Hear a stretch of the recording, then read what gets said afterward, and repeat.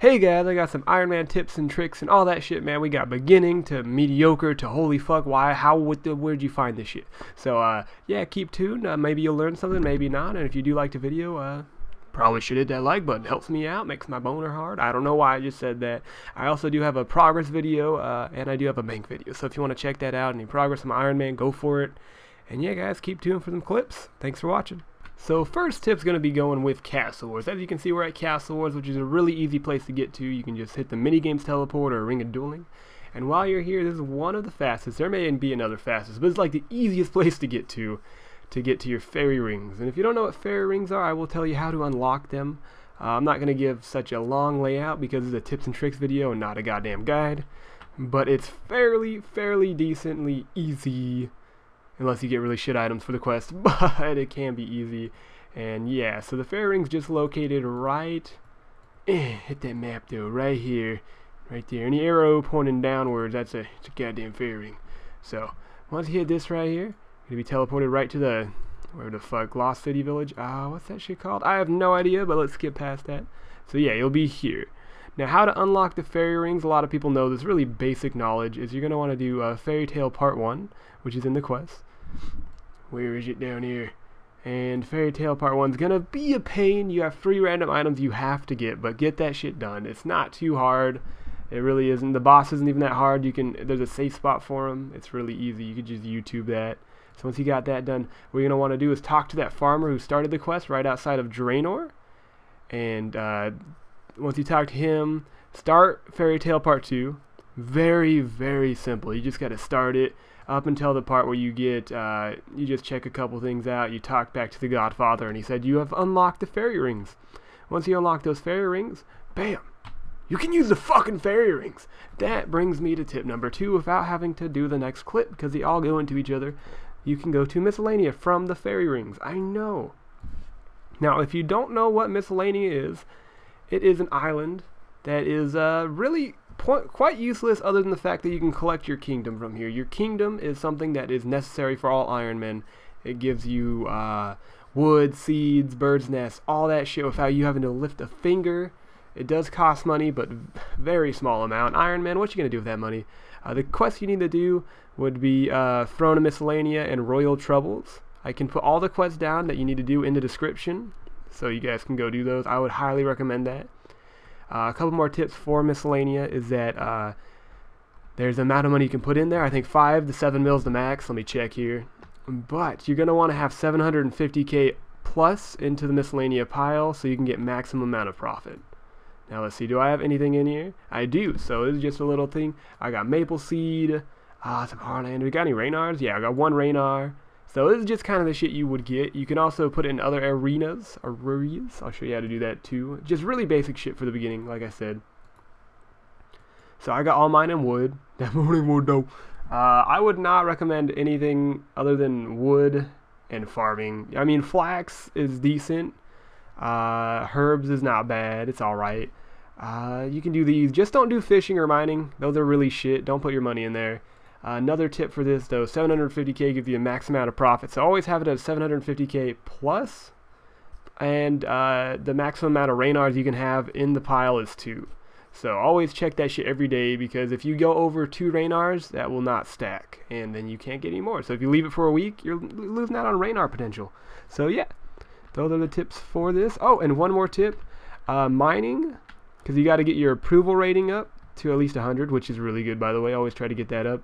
I believe mining coal is the fastest way to get that up. I just woodcut with my dragon axe because why the fuck not?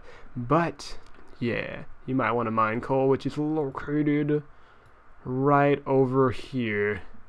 And it's a really good way to get your approval rating from the beginning of the quest to 75 to 100. So yeah, it's one of the fastest ways to do that. So that would be Miscellanea. I'm going to go on to some more advanced techniques that you can use on your Iron Man. See you there. So this method right here is known, but it's not too known. I don't know. Just keep watching. We'll see. So pretty much I'm going to show you how to get to rock crabs really easily. This is the part where it's well known. Okay, so Relica, teleport. Where the fuck is that shit? There it is. So you just go to Relica.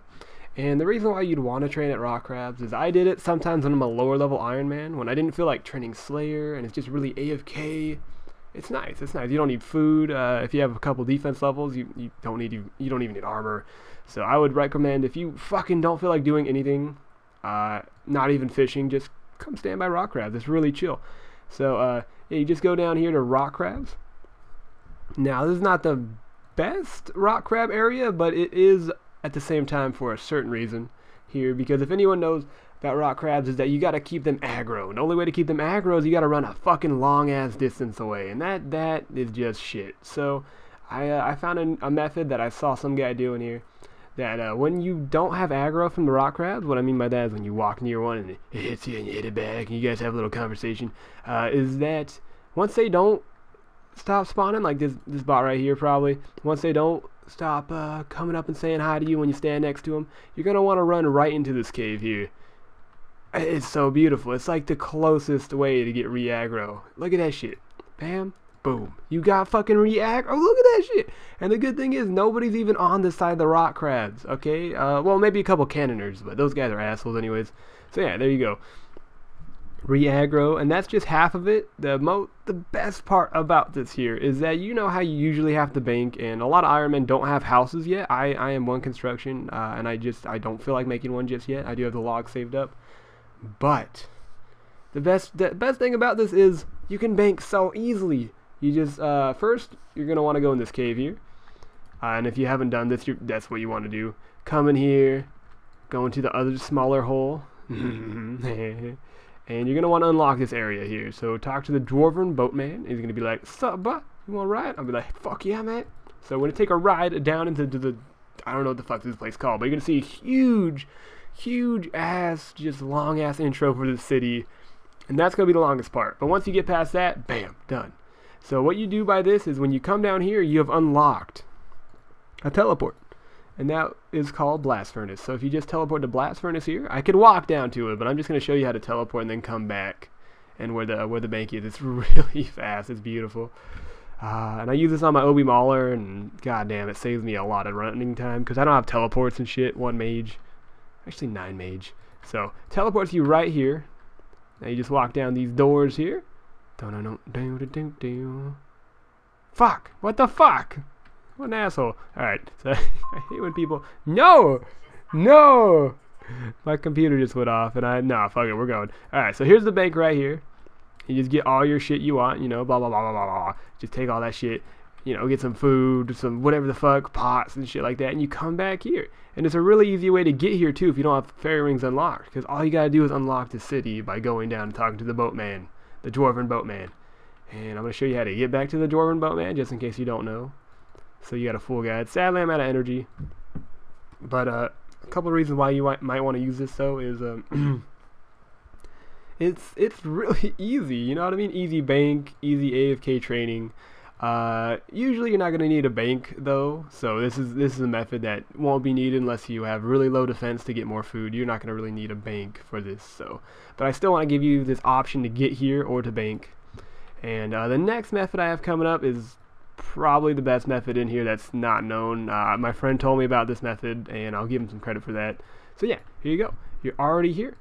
Just run through this little hole and rock crabs await. Ta-da! Okay, wait, before the next step, look at the what kind what the fuck kind of name is Nan PK? Okay, sorry, next clip. Alright, so the next tip is very, very useful actually. So you're gonna teleport to Lumbridge and just have the Lumbridge teleports on you, and this is how you get to charging earth and air staffs. And yeah, I'll show you how to do that, then I'll show you why you should do earth and air staffs only and not any other staff. So once you go to Lumbridge, you're going to run up here, and you're going to head, and I did not know this for the life of me. Maybe some of you guys do know this. I'd say it's more of an advanced method because I don't see anyone doing this shit. So you just chop this shit down. Chop it, bitch. Yeah. Shape the canoe. And, fuck, which one goes to Lumbridge? I mean, Edgeville. I don't know. Let's try that one. Fuck, I forgot. I have not used this method before, but I heard of it, so maybe I should probably test this method out before I use it, but it just sounds so badass. Get in there, bitch. Oh, I'm going to Barbarian Village. Oh, that's good, right? No, I don't know. Let's go to Barbarian Village. Yeah. I think. I don't know. But the reason why you should do air and earth staffs is because air and earth staffs are the easiest to get to, while fire and water, they are the worst. Not only you're probably gonna die more just to monsters. I know it's in the wild, the other ones, but still, this shit is unbearable. Just earth and air. I'll show you why. It's right next to each other. The levels aren't too hard to get, and you can just make air orbs while you're trying to get to the crafting levels you need for this. So yeah, if you teleport to Lumbridge and then do that barbarian method where you go up there, you're going to be right next to where you need to go to start crafting some earth and air orbs. Or not fucking crafting, god damn it, it's charging that shit.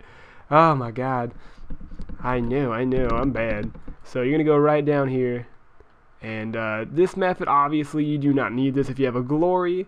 But a lot of Iron Men don't have a glory, and they're trying to fuck me. They scared the fucking shit out of me. So, like I was saying, my friend called me, scared me, so let's continue with the method here. You're just going to run up here, and I'm going to show you guys how to charge earth and air staffs, because there's a lot of Iron Men who don't know how to do this. I didn't know how to do this. I legit never made a goddamn battle staff in my life. So yeah, you're going to come up here into the wild. It's not very dangerous. I think one guy tried to PK me once, and I just went down the ladder and logged out. It was really simple. A lot of people don't PK here, and sorry, I'm still sick. But yeah, you're gonna run up here for earth staffs. You're gonna want to go down into the depths around here. But I'm gonna do air staffs just for you guys the knowledge. Yeah, earth staffs are down here. If you're doing earth staffs, you want to bring an anti-poison with you, because these spiders right here can poison you. Fuck my throat. And that's gonna be really annoying, because when the poison ticks on you, it'll mess with your charging, and it will fuck it up. So trust me, bring in air anti-poison if you have one. And for air staff, you don't really need anti-poison. I've never really been poisoned when going up into the air staff area. And while we're up charging some air staffs, I'm not gonna charge all of them. I don't know why I brought so many. I just want to show you guys that there's actually a faster way.